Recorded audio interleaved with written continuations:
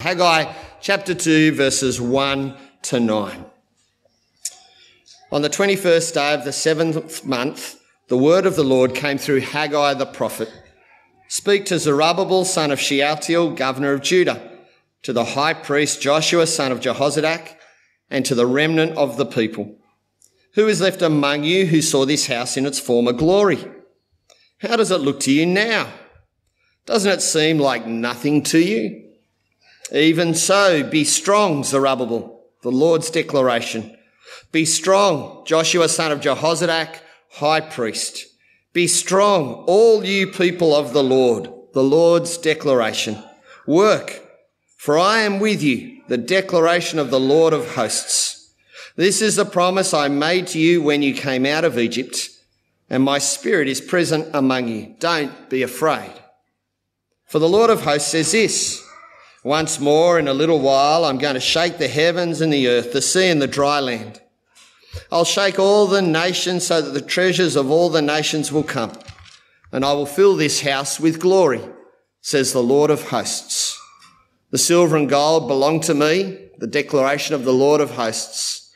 The final glory of this house will be greater than the first, says the Lord of hosts. I will provide peace in this place, the declaration of the Lord of hosts. This is the word of the Lord. Thanks be to God. Well, there's an outline there in your newsletters. Let me start off with a phrase you are all familiar with. Appearances can be deceiving. We know that phrase, and many of us might have actually experienced that phrase in our own lives, perhaps through a personal comment either made to us or by us, as we've been surprised at the capabilities of someone who looked incapable. Perhaps even when we've met someone and the difference between the appearance and the performance surprises us. Appearances can be deceiving and they can be disappointing too, can't they? In moments like this, what we hope for isn't what we got. What looks like one thing turns out to be something else, far less exciting or substantial. God's people are having a case of this in Haggai. The appearance of God's building project is profoundly disappointing from where they stand. And God speaks to them and he reassures them. Appearances can be deceiving. Let me pray. Father, thanks for your word. It's deceiving to open the Bible. It looks like a book with black type on pages, but it's actually the source of living life. It's the source of salvation. It's your revelation of your nature. It's sharp and it divides, it exposes and lifts up. Father, appearances can be deceiving and even disappointing. Help us to hear your reassurance today in your living word. In Jesus' name, amen. God's people are back in the land. God's people have come back with one purpose, Ezra chapter 1 verse 4, to rebuild the temple. The temple was that great symbol of God's desire to live with his people and the great symbol of how serious sin is. As we heard last week, the temple was, put simply, a living statement, if you like, a big picture of God's grace. God's people have been back and building for 19 years, but they haven't been building God's house, have they? They've been building their own houses, and that's revealed what is most significant to them, and it's not God. Their houses are flash. God's house is in ruins. God rebukes them. God confronts them.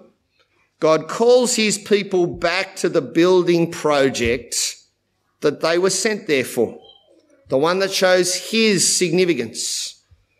God's people hear and they fear and they get on with the job. Well, they gathered together again. I'm at point 2 on the outline. They're about 7 weeks after the first time Haggai spoke. The best guess is probably October 17, 520 BC. Verse 1, on the 21st day of the 7th month, the word of the Lord came through Haggai the prophet. Now, it's important to actually go and stand in the dust of Jerusalem at this point. Why are God's people gathered together? In the calendar for God's people, the seventh month is the busiest festival month. It's when there's most going on. The day we're talking about here is the second last day of the Festival of Booths, Leviticus 23. It's where all of God's people would move out of their homes and live for a period of time in little tents made of palm branches, just to remind themselves that God provided for them when they wandered in the desert. It's also a festival known as the Festival of Ingathering, again, Leviticus 23, where God's people would gather together at a certain time, 3 times a year, and give to God the first fruits of all of their harvest and crops. It's also the month where they celebrated the Day of Atonement, Leviticus 17, that great sacrifice where animals showed that they bore the sin for God's people, where God demonstrated his grace. So you've got to get all that. That's why they're gathered. They're gathered because of all of those festivals. And there's another layer to their memories, because 400 years ago on this very day, Solomon opened the first temple. Can you imagine all of those emotions and historical memories swirling around inside you? They've been rebuilding the temple for the last 3 to 4 weeks. They're gathered to remember God's provision, God's abundant provision, God's grace, that great first day when the first temple opened. And the word of the Lord comes. Speak to Zerubbabel, son of Shealtiel, governor of Judah, to the high priest Joshua, son of Jehozadak, to the remnant of the people.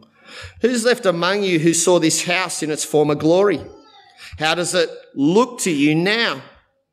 Doesn't it seem like nothing to you? God's word comes and it goes to the leadership down. And the Lord asks 3 pointed questions. Who's left among you who saw this house in its former glory?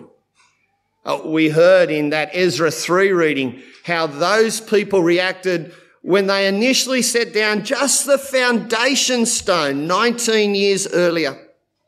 There are some there amongst God's people in their 70s and 80s, even 90s, who remembered the first temple, that magnificent structure that Solomon took 7 years to build with 180,000 workers. They remember what it looked like, and they wept when they saw that first foundation stone laid in Ezra 3 as they came back. They remember the good old days, and they've gathered for this festival. Like, look at what is standing in front of them after 3 to 4 weeks, and how does it look to you now? Well, it looks pitiable, doesn't it? It's a garbage tip. It's a heap of rubble. 3 to 4 weeks by hand. You wouldn't have even made a dent, would you? All those bricks are there with the scorch marks of the flames from when they left the land. It's hardly a statement of how big God is. Doesn't it seem like nothing to you? Appearances are disappointing, aren't they? Doesn't look like it used to. Gathered together to celebrate a festival of harvest, and that hasn't been a good harvest. Not for 19 years. Gathered to remember God being with his people in the desert, and now they're just destitute. Gathered together remembering the temple as Solomon opened it that first time. Everything seems so disappointing. The building project looks so insignificant. Piles of rubble, maybe a stone dressed, all dwarfed by their own homes back there, all dwarfed by their own memories and their own dreams and their own expectations. Appearances are so disappointing, aren't they? Some yearned for the good old days when they could go back to what had been, when the buildings looked like they remembered, when things returned to what they'd once enjoyed. Some just couldn't quite work out the fuss. This is God's house. And some were just plain underwhelmed. Does that sound familiar? Does that strike a chord? And into that disappointment, God speaks. Verse 4, even so, be strong, Zerubbabel, the Lord's declaration. Be strong, Joshua, son of Jehozadak, high priest. Be strong, all you people of the land, the Lord's declaration. Work, for I am with you, the declaration of the Lord of hosts. Even so. Now, let me share with you a word in these present circumstances. And notice how he starts with the leadership and works his way down. Zerubbabel, be strong. Joshua, be strong. People, be strong. God's used that word before, that phrase, hasn't he? Be strong. When did he use that? Well, when Joshua, the first Joshua, led them into the promised land. Be strong and courageous. I'm with you. And they're meant to remember what happened back then. Notice what God tells them to do.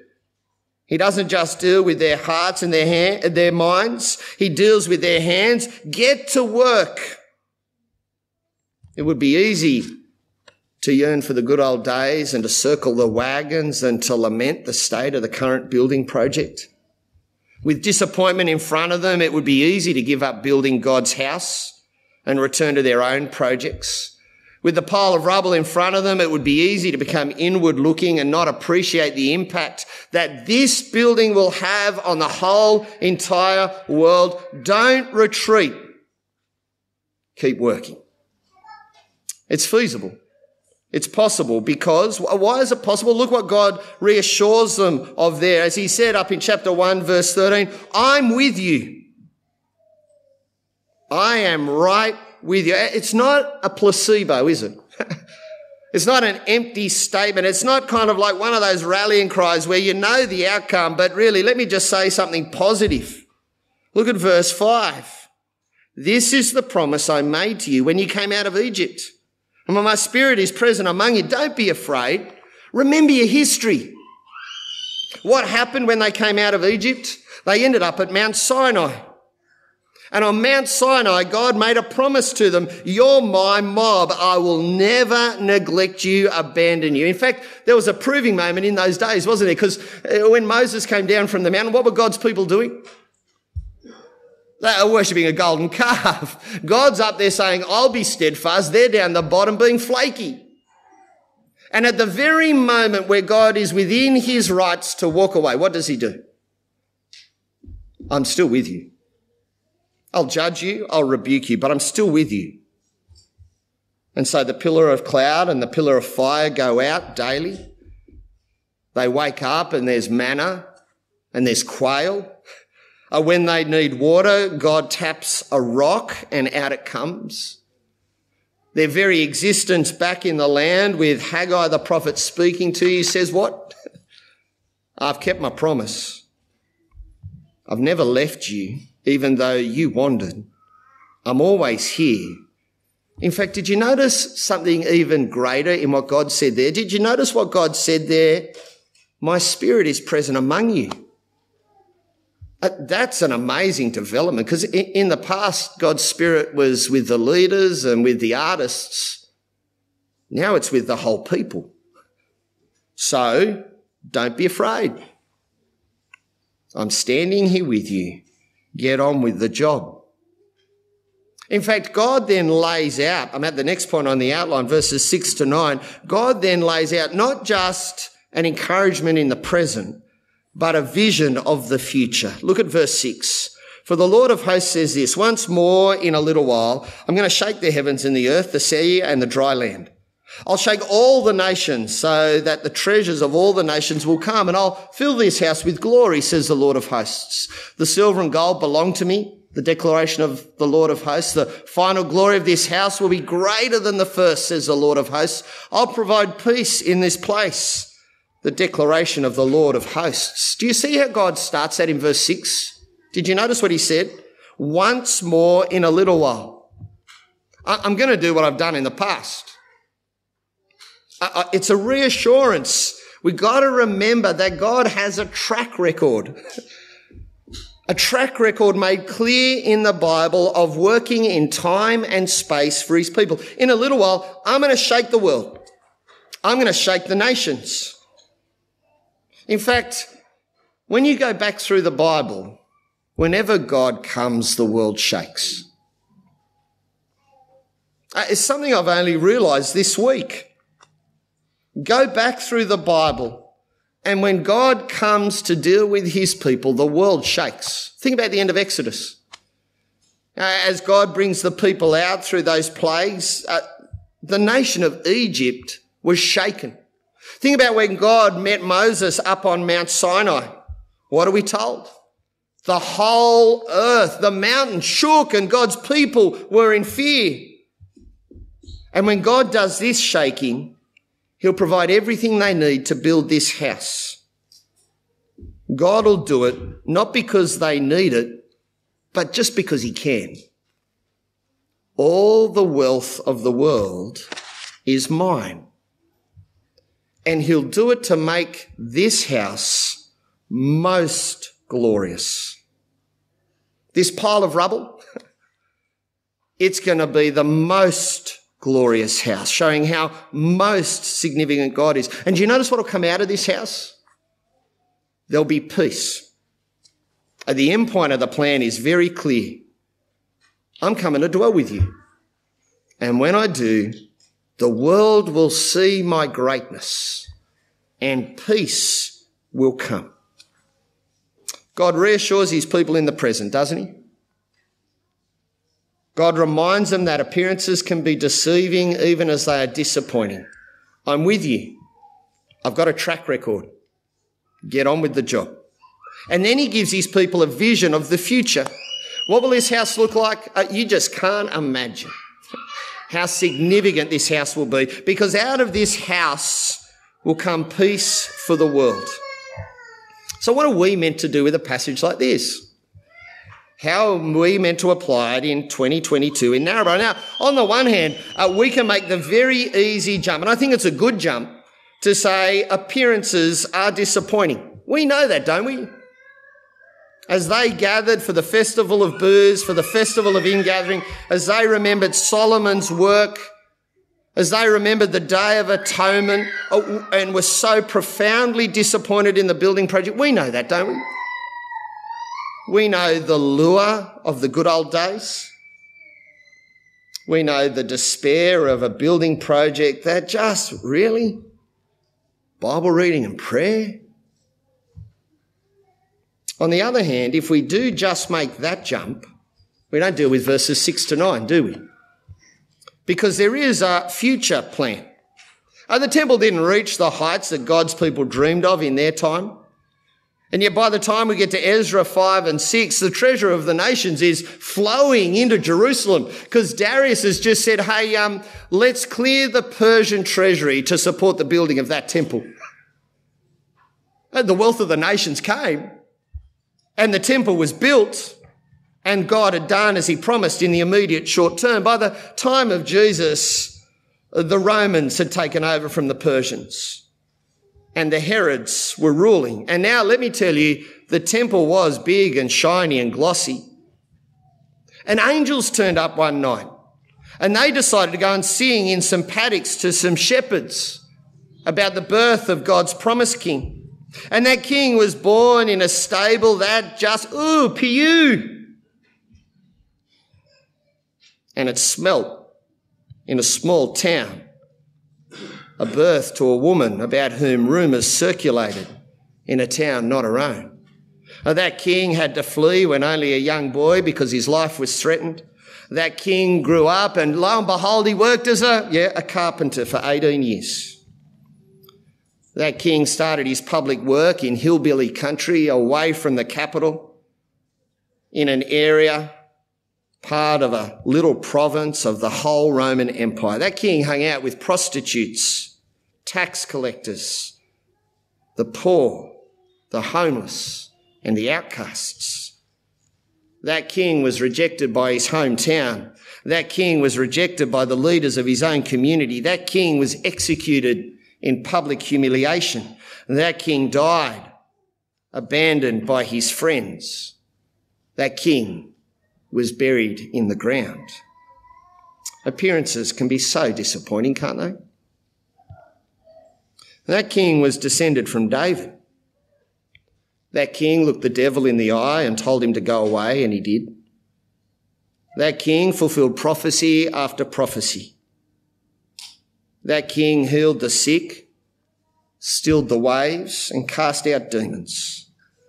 That king raised dead people to life, gave sight to the blind, and enabled the paralysed to dance. That king died, and the earth was shaken. That king was buried, and his grave was opened, and he walked out. That king is the exact image of God, his only boy. That king is enthroned on high with all power and authority because he beat death. That king came to serve, giving his life as a ransom for many. That king is God, and he brings peace by forgiving sins. That king is Jesus. And appearances can be deceiving, can't they? Jesus is everything that God described in Haggai 2, 1-9, and that house is more glorious than it's ever been. And out of that house flows peace. And as that house ascends to live with his Father, what does he command his followers to do? Go and shake the world. Go and shake the world, and I'll be with you by my Spirit. And so here we are. People connected to Jesus, trusting that he's God and beaten our sin. And what are we? We're the world's foolish things, 1 Corinthians 1. We're the world's insignificant and despised things, the things viewed as nothing, 1 Corinthians 1. We're people who are groaning and suffering and subjected to futility, Romans 8. We're like dispensable cutlery, clay jars who carry the death of Jesus in our bodies, struck down, persecuted, pressured, perplexed, 2 Corinthians 4. We use words and not the latest technology. We use humility and not power. We proclaim a crucified Lord and not an overlord with wealth. We serve rather than dominate. We mourn rather than boast. We're peacemakers and meek, not warmongers and proud. We woke up this morning and we struggled with sin. We stumbled this week, 1 step forward and 3 back. We are exhausted, tired and downtrodden. Appearances are disappointing, aren't they? We're being built into a house for the living God, Ephesians 2. We're more than conquerors because of a resurrected Lord. We proclaim a message that brings life to the eternally dead. We're the co-workers of God, the first fruits of a new humanity. We look forward to a future that cannot be shaken because one day Jesus will return and the earth will be swept up and the immovable kingdom of God will be displayed and the sons of glory will be revealed. We're worn out, aren't we, by the work of building God's kingdom? We can be disappointed when our words fall flat or are flatly rejected. We are frustrated when, out of Narrabri's population, only 300 people, if that, meet in church on a good weekend. We lament when we see how the world dwarfs, despises and dominates the people of God. We are saddened when friends and family don't grasp the goodness of Jesus. We are disappointed at how feeble our progress in godliness is. We are tempted to retreat to the good old days. We are tempted to go back to what looks shiny in the world. And then we look at our history, don't we? And we look at what God has done. And then we listen to what he says about the future. Therefore, since we are receiving a kingdom that cannot be shaken, let us hold on to grace. By it we may serve God acceptably with reverence and awe, for our God is a consuming fire. We listen to the words as Paul wondered about Corinth, and the Lord said to Paul in a night vision, don't be afraid. Keep on speaking, don't be silent, for I'm with you and no one will lay a hand on you to hurt you because I have many people in this city. We see and hear this, and we're not afraid, are we? We know our history, and so we labour with the good news of Jesus. God is with us, and we are strong. We hold on to grace and proclaim it and practice it. And so we persevere in the building project whose appearance is so deceiving, isn't it? Let me pray. Father, forgive us for when we are sucked in by appearances being so disappointing.